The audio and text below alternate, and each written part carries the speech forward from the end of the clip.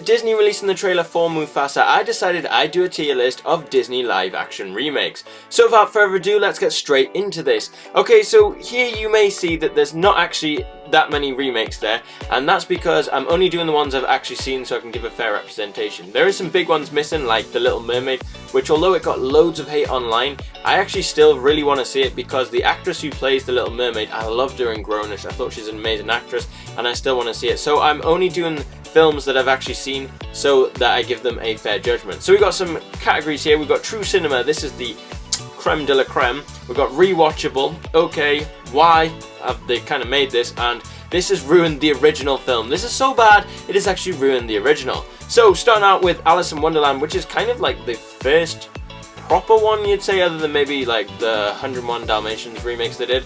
And so Alice in Wonderland, I would say is probably rewatchable. I would say it's rewatchable. It's a good film. Johnny Depp as the Mad Hatter is unbelievable. So yeah, definitely rewatchable. Then we've got Mulan, which like they could have done so much more with this film. It really didn't live up to the cartoon version. So for me, I'm putting it as a Y. Just really didn't live up to it. Then we got Aladdin, and Aladdin for me, true cinema. That has been the best remake so far they've done. It was great. Will Smith as the genie is unbelievable.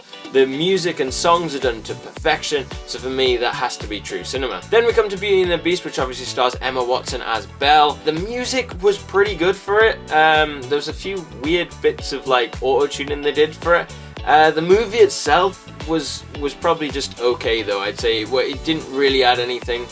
And yeah, so for me it was okay. Then we have Cruella, which, oh my days, true cinema. They reimagined Cruella de Vil. Emma Stone is incredible. This film was magnificent. Yeah, definitely true cinema for me. And then finally, The Lion King. I would say was rewatchable. So that is my tier list for Disney live action remakes I've actually seen. What Disney live action remakes haven't I seen that I should see, and where would you put Disney live action remakes on this tier list? Let me know in the comments.